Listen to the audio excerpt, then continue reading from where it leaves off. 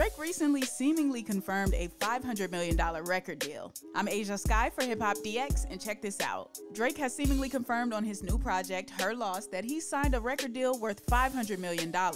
On the song Major Distribution off of his new joint project with 21 Savage, Drake raps, "Me Bad Bunny numbers, it's a robbery, 500 million just for Aubrey." The lyric is likely in reference to his rumored re-signing with Universal earlier this year, which at the time was reported to have netted the Six God over a $400 million payday. UMG CEO Lucian Grange described the contract to Variety as an expansive, multifaceted deal that would cover Drake's recordings, publishing, merchandise, and visual media projects. An insider additionally told the outlet that the deal was LeBron-sized. The deal likely went down after Drake fulfilled his contractual obligations with his fifth studio album, Scorpion, back in 2018. The OVO head also spit some cryptic bars about the lucrative deal on his Lemon Pepper freestyle last March. He rapped, 360 up front, it all comes full circle. Now, the cryptic lyric on Major Distribution is just one of many bars fans have been dissecting since Drake and 21 Savage dropped. Drake made headlines when he implied on the song Circo Loco that Megan Thee Stallion was lying about allegedly being shot in the foot by Tory Lanez, to which Meg issued a scathing rebuttal. Drake also ruffled some feathers with his song Middle of the Ocean, where he raps about having issues with Serena Williams' husband, Alexis Ohanian, the co-founder of Reddit. Sidebar, Serena, your husband a groupie.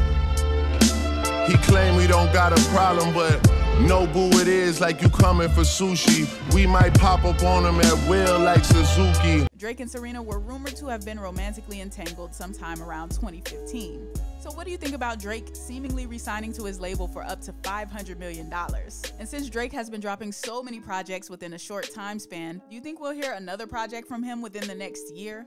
Let us know your thoughts on it down in the comment section. Also, make sure you subscribe to the channel and hit the notification bell, and stay locked in to HipHopDX.